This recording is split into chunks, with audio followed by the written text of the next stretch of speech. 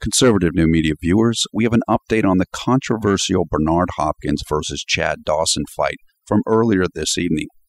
The fight took place at Staples Center in Los Angeles, California.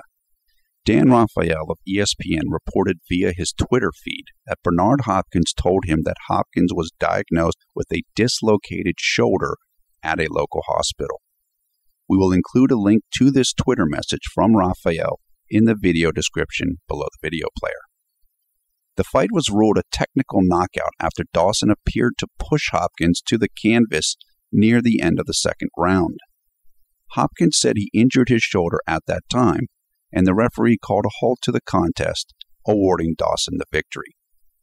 The end of the bout has caused tremendous controversy, as Hopkins and his supporters apparently feel as though Dawson fouled Hopkins and the fight should have been ruled a no contest rather than having Dawson declared the winner.